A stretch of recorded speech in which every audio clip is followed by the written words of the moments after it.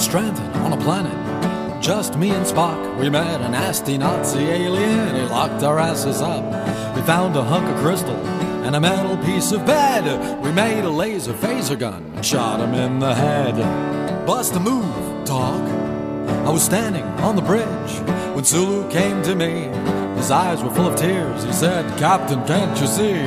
The ship is gonna blow to something I beseech." I grabbed a tribble and some chewing gum and stopped the warp core breach.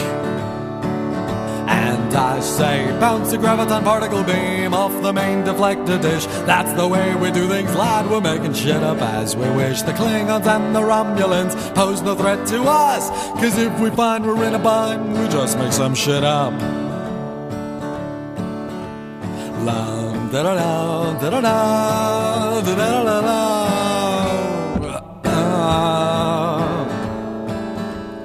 Though he's just a child, and some think him a twit, Wesley is the master when it comes to making up some shit.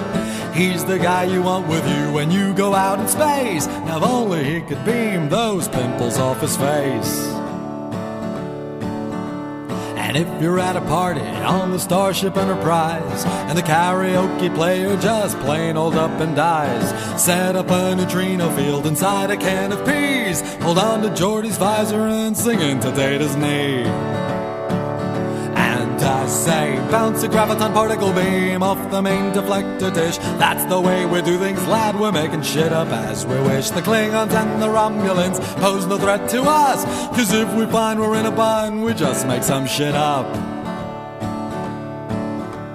Cisco's on a mission to go no bloody place.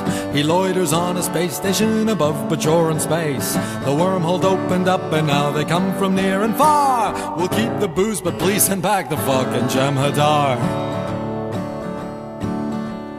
What is with the Klingons? Remember in the day, they looked like Puerto Ricans and they dressed in gold lame.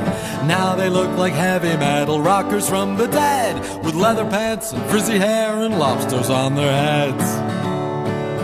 And I say, bounce a graviton particle beam off the main deflector dish. That's the way we do things, lad. We're making shit up as we wish. The Klingons and the Romulans, they pose no threat to us, 'cause if we find we're in a bind, we just make some shit up.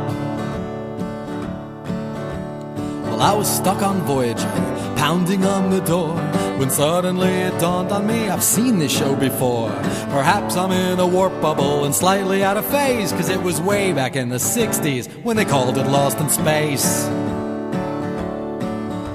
We were looking for a way to make the ratings soar, so we orchestrated an encounter with the Borg.